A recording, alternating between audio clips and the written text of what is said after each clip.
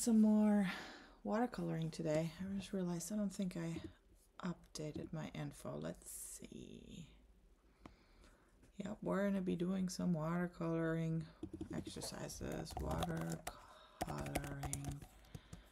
technique exercises. How about that? Yeah, I can chat. I can type. Okay. Getting everything ready over here. And I have another camera view that I'm not sure is going to be super helpful, but I thought at the end of the day I can probably zoom in on my drawing like this, and then you can still see in the overhead like what am I doing with my brush, and am I like washing it out or tapping it or whatever. So we'll try that out. That camera isn't super great, so it's probably not gonna give us super awesome quality, but I'm hoping for overview reasons it might be decent enough. Maybe like this, or maybe more like this. There, something like that. Okay. Turning on my stream manager so I can see the chat room. And there we go. Super cool. And right. So yesterday, if you tuned in, I played with this new sketchbook and new watercolor palette I got, and I thought today I'm just gonna keep doing some exercises. I just had to pick up my 3-year-old from preschool because she has a fever, so she's upstairs sleeping right now, so I could have to end this at any moment. So I don't want to have to start like a, or not have to, but I don't want to start like a full painting and then not being able to finish it. Also, I have to admit, I am not to the stage yet that I feel comfortable coming up with a painting by myself from scratch, like a full actual project. I can make up some little scenes and stuff, but nothing, you know. So I thought we'll just do some exercises and we'll stop when we need to stop. What I started doing is I started collecting little notes on kind of exercises I can do in my little sketchbook, and I just put them in this little envelope in the front, and so this way whenever I don't know what to do, I can just, you know, pick one or draw one, and that's what I think I'm gonna do today. Let's see. Oh yeah, I've been wanting to do this. It's kind of a cute little, like, you just paint random rectangles, and it's called a color field. And I've seen multiple artists do this, namely Lou Davis. You can find her on YouTube and on Instagram. She's Lou Rachel Davis, and Rebel Unicorn Crafts did something similar the other day too. She's on Instagram. So I'm thinking that sounds like a great little exercise. So this new sketchbook I got, it's a watercolor sketchbook, but it's actually, the way the paper is mounted, it's not always right side up. So for watercolor paper to recognize if you've got the right side, you want the side that's more textured like this. Whereas you see this side, it's pretty smooth. So that's the back side, and the textured side is the front side. That texture helps with water flow and water control. But the way this paper is mounted is essentially just watercolor pages together.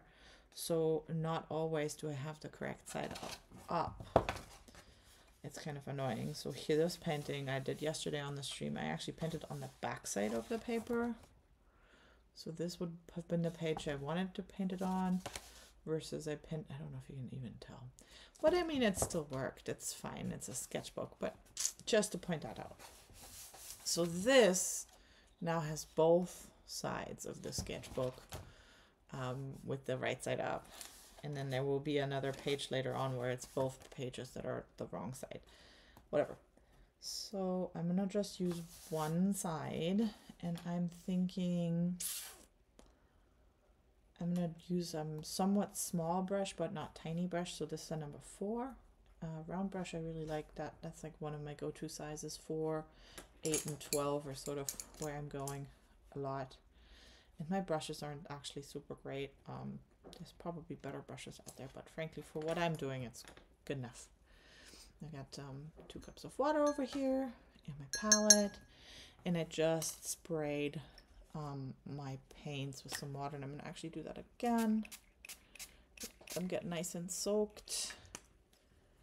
Activate that pigment, and then I'm gonna more or less randomly place rectangles on the page and just play with the color in the water and how it's mixing.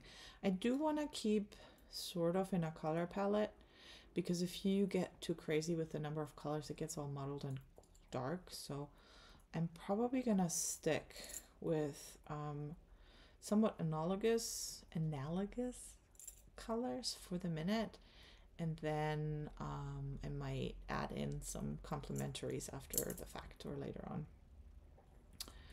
What am I feeling like? Well, if someone was here in the chat, they could help me decide. I'm thinking, I always like blues, but it's fall, and so I'm sort of like leaning more into reds now, and oranges and yellows. I don't know.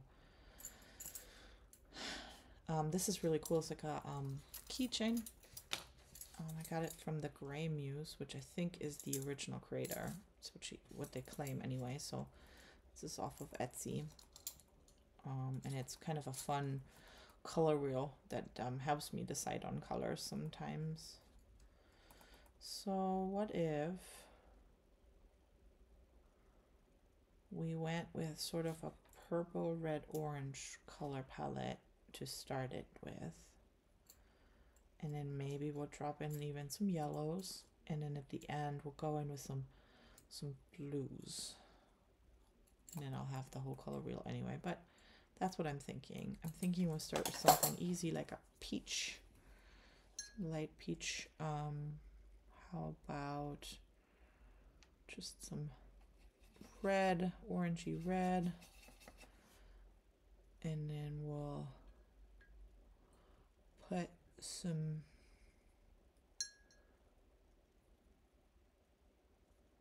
a little bit of cadmium yellow, which makes it more orange, and then I'm going to drop in just a tap of blue, which will mute it down a little bit.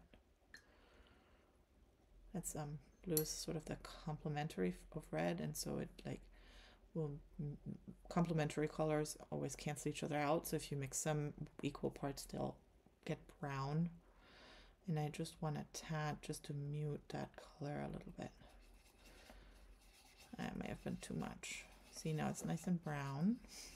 Not what I meant to do, but that's okay. We can always fix that. So we'll go and do some more red.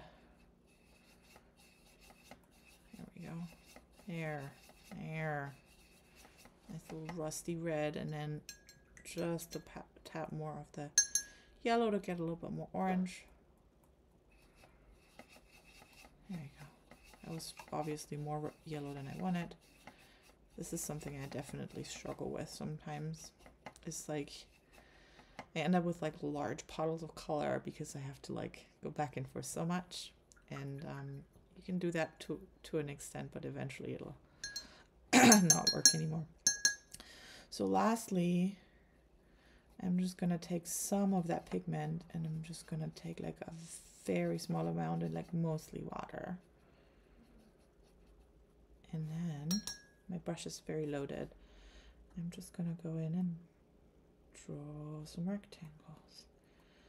So the way Lou Davis did it in her YouTube tutorial, I really liked. She basically gets like the rough shape down, and then once she has the shape as she wants it roughly, she then kind of cleans up the edges with her brush.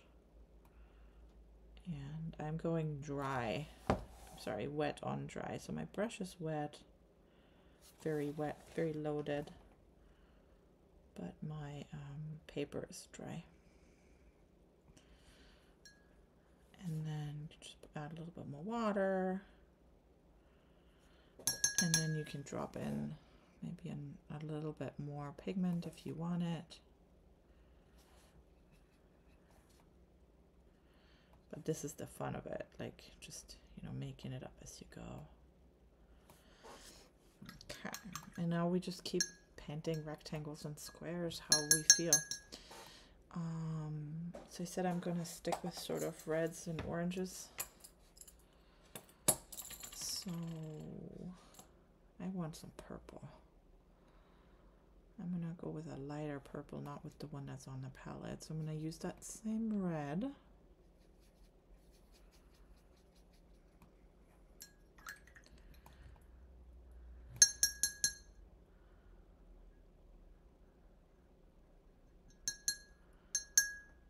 And we're going to do a little blue.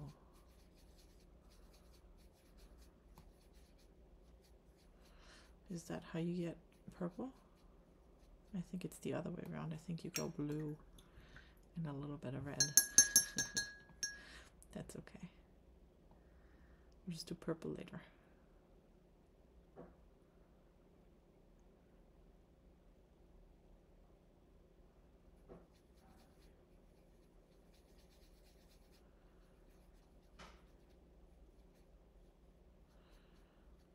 Okay, we'll go with the same color again, huh?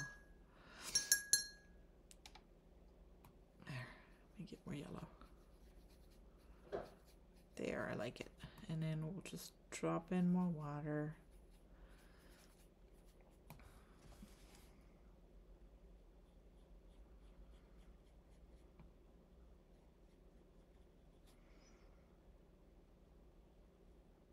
There's no right or wrong here. This is just fun.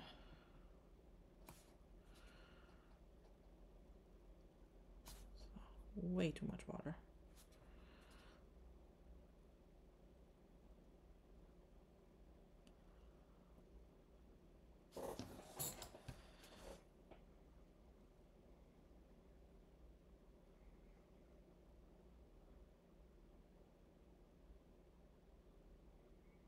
Okay, so from here, what happens if we just drop in a little bit of purple in the corner? See, just like a little bit of pigment because I wanted to. I keep turning on music and it keeps turning off. It's really annoying actually. I'm gonna see where that went.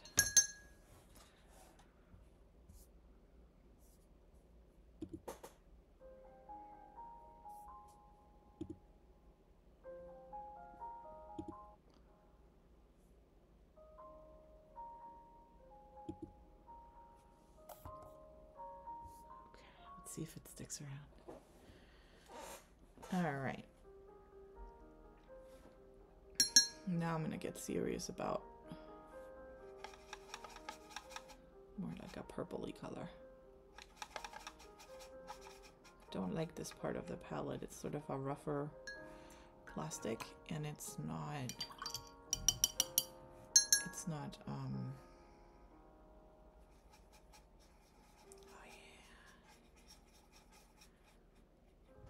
a nice blue. It's not smooth, so the pigments sort of separate on there pretty gnarly. There you go, like a nice burgundy, cold purple. Okay.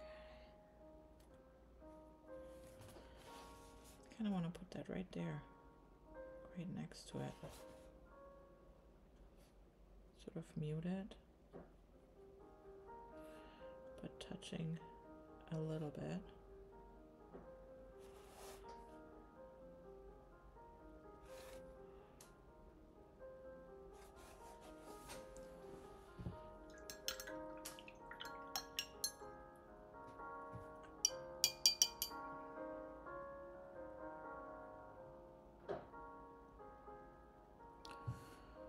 And let's see what happens if we just add a little more red to that.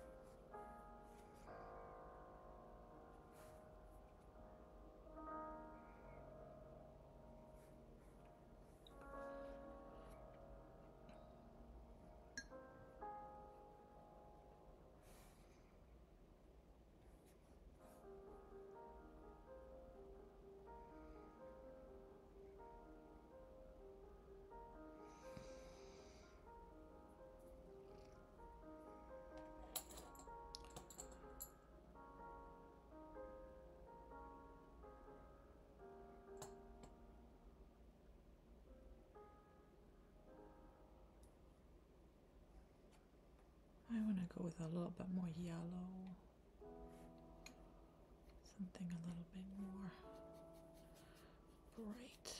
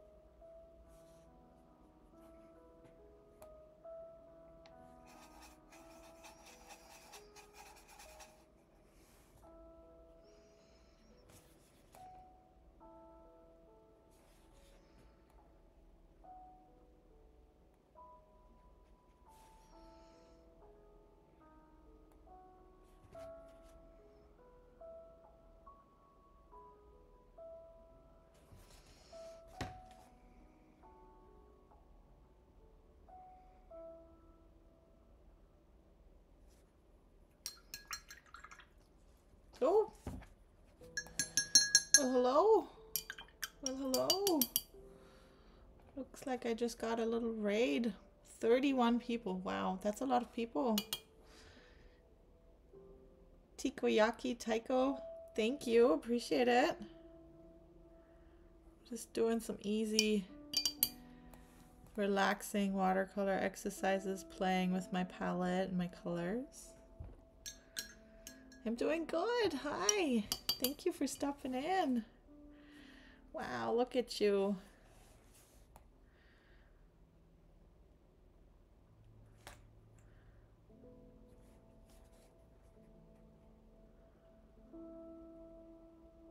Yeah, that's the goal. Just relaxing. Just hanging out over here. I got a brand new palette. As you can see, it's all nice and clean. So I'm trying to play around and see what I can come up with and just see what the colors can do. And that's what I'm doing right now.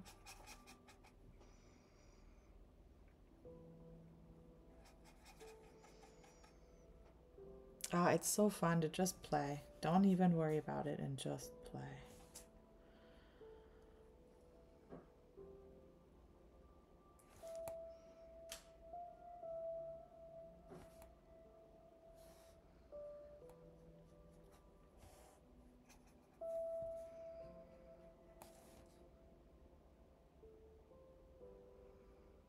How are you all doing? The mat, yeah, it's a huge cutting mat. It's really fun. I normally make jewelry, which that mat is much more helpful for. But yeah, it's a good mat.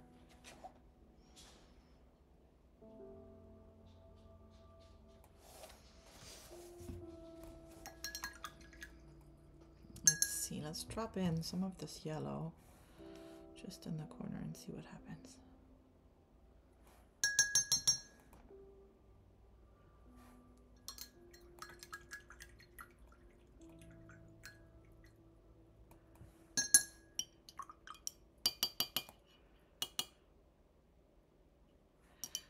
Watercolors are so fun, Tico. You should just try it. Seriously, it's Like, especially if you do something like this where it's like low pressure, doesn't matter, just do it.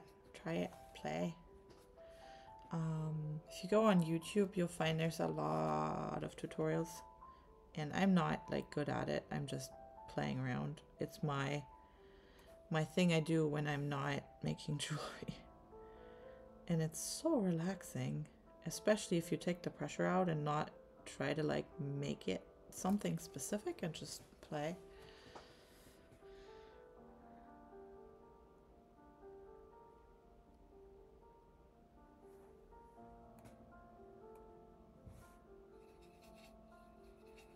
I now want to look that up. They're saying I'm such a big fan of the vintage Pokemon color art. I'm gonna go check that out later.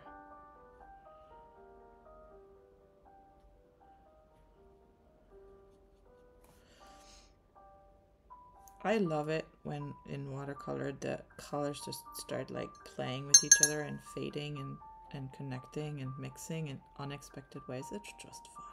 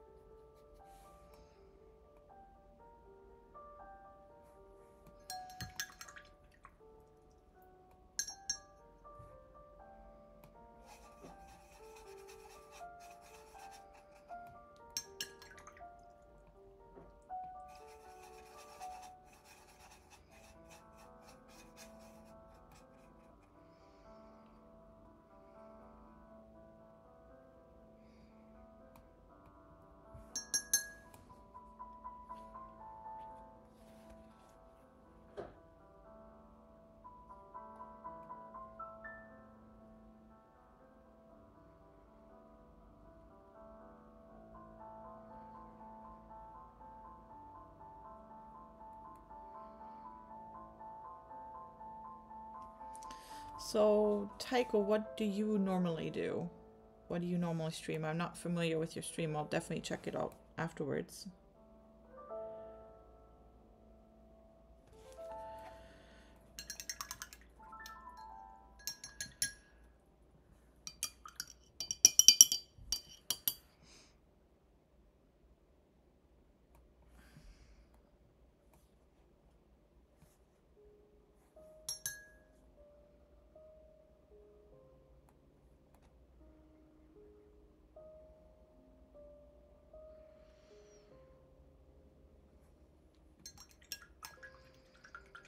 Nice. Chill streams and doing art sounds great. That's probably about what I do over here.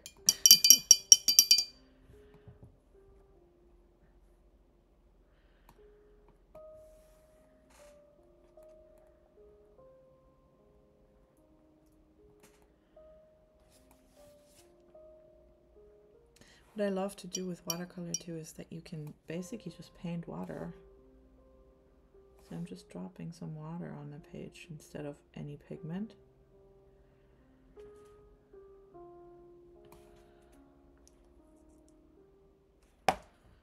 And then you can just drop in colors.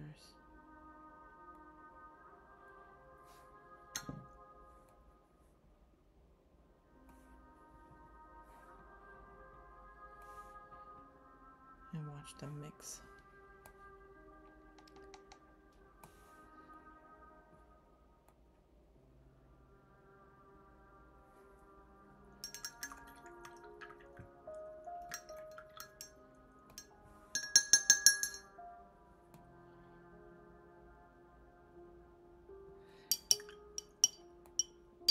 Jack QC says, oh hey, watercolor exercises. I used to do this in my first year of art school. It's so relaxing and maybe the best way to learn about color for me. Exactly. It is just mostly relaxing for me right now, but also this palette is brand new and I haven't tried all of the colors, you know, extensively, and so just sort of not putting any pressure on, but just doing some random exercises and letting the color do what the color wants to do helps me learn how these particular colors, how this particular palette works, and it's also just relaxing and fun.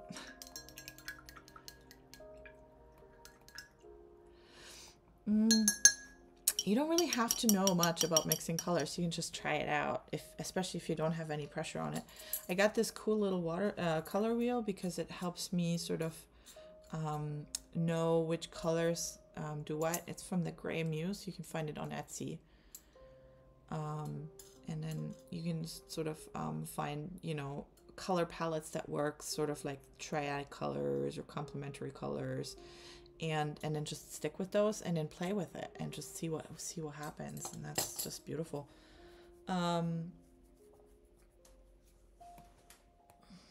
What do you paint when not exercise? So I'm not actually a painter.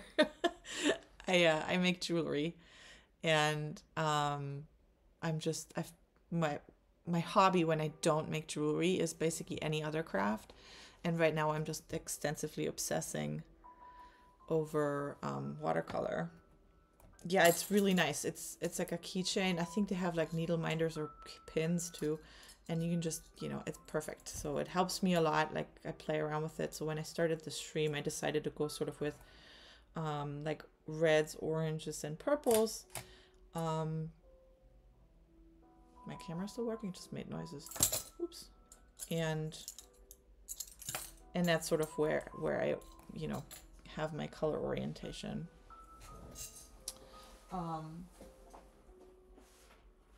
I've been recently like just playing with all sorts of stuff, and I love, there's this company you can buy kits from in the US. They're called Let's Make Art, and so I've been working a lot with their kits, and so this has been my favorite recently that I made yesterday. Little mushrooms, but it's not like my design, I just follow instructions. But it's been fun to do that. And I've got 2 boxes from them, and there's like 4 paintings in each box.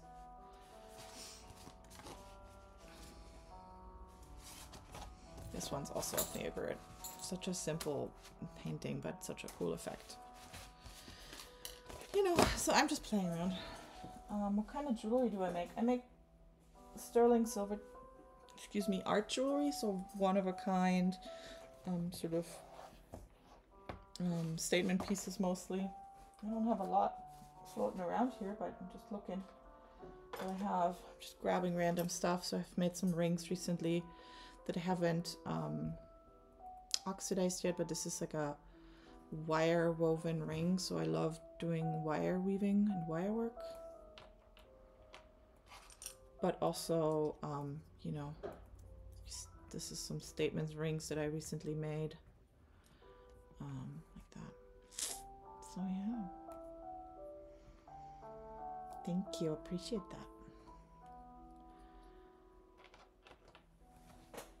But, you know, I'm kind of in a bit of a creative funk right now. I don't know what it is, but I'm going on a big trip next week, and my toddler, my 3-year-old, just came home I had to pick her up from school because she's got a fever, and so sitting down and doing something before she wakes up and is all sick and needs mommy seemed like the right thing to do.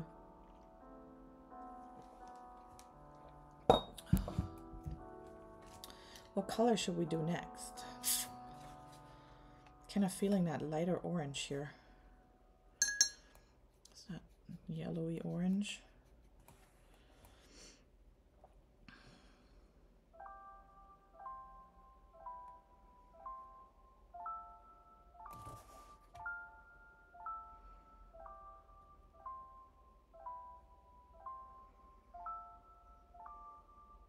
Yeah, exactly. The calm before the toddler. I like that. So yeah, poor thing. She's got a fever, and of course she has a fever now that we're close to our trip. But you know, it'll be fine. Drop in a little bit of that orange. Maybe take out a little bit of the value here. Oh, thank you. I'm sure she'll be fine. Toddlers are weird. they get sick all the time, and at the end of the day, they're usually fine. See, I'm totally failing with my, I want to get like a nice light purple, and I'm totally failing. I don't know why. I always just get either a dark blue or a brown. so much for I don't know how to mix color either. So, you know, let's try one more time. Yeah, okay. It's always in the, like, how much of what you do, right? I'm still not happy though. I want it to be brighter, lighter, but I'm struggling. And then it just gets too red. Well, this isn't too bad.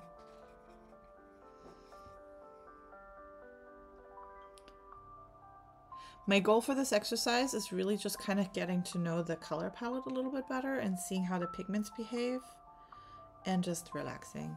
That's the goal.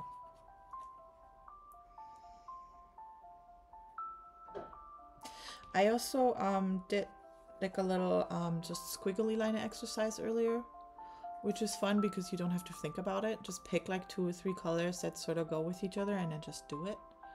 And it doesn't always have to be perfect, you know? Or even just swatching. Just swatch your colors, you know, make them a little lighter as you go and play with the values and the hues and don't even worry about it.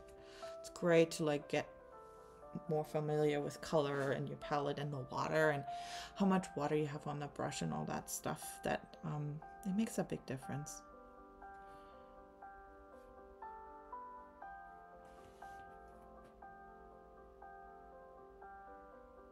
Most of my color mixing practice came from my desk of cake.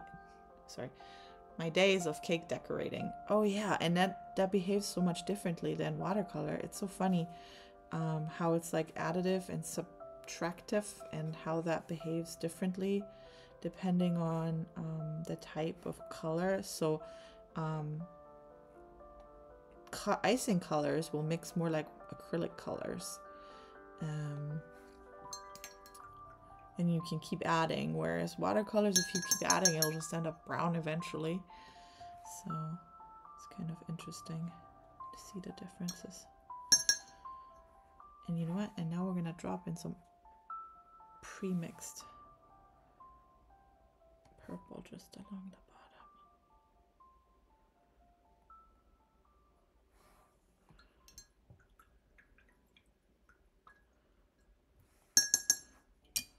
Do you also use gouache? I have never used gouache.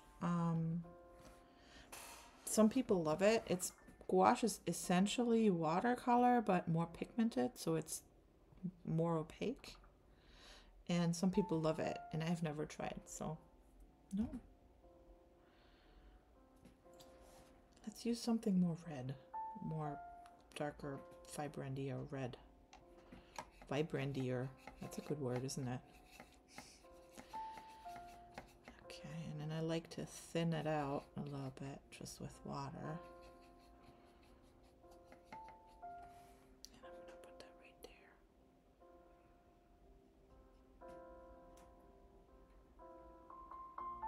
And I like sometimes corner touching. I sort of do that on purpose so that I get a little bit of color mix.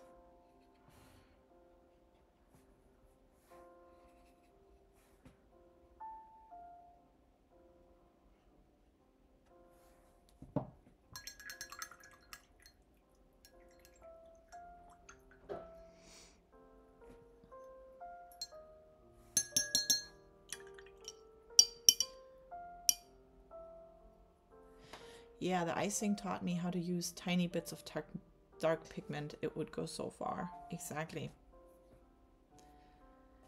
Right? Like right there. I love it when it does that. When it bleeds over and you can't control it. You just have to go, let it go and do it. And I'm like a total type A in my normal life. So watercolor is like me letting go. That makes sense. Oops. don't actually know if I can paint with the camera so close, but we can try.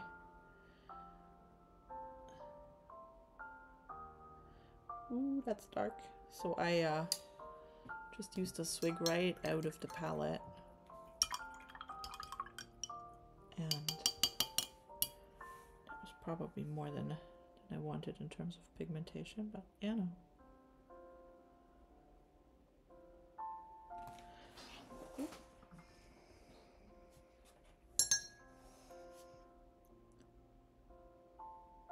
So something I always struggle with is water control, like how much water I have on my brush and how much water I put down on my paper. And so this is a nice exercise to kind of go with that a little bit too and play with that. Something that's awesome with watercolors too is that you can pull pigment off the paper again later on. So like, I want this to be lighter, I take a damp clean brush and I just pull that pigment. See how it gets lighter? Isn't that cool?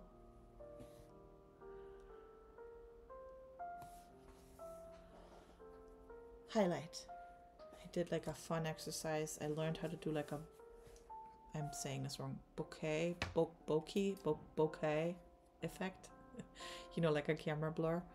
And so I did this yesterday, and that's kind of a fun exercise, and it does that, so you lift the pigment back out.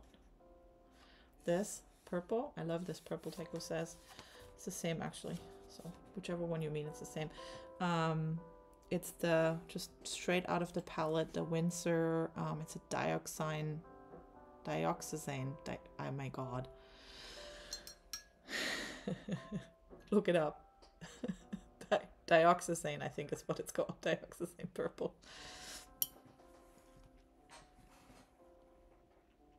Alright. Going back to my orangey. Oh, my daughter is up. So I'm gonna have to say goodbye. There she is. It was fun chatting with you all. I hope to see you soon. Bye.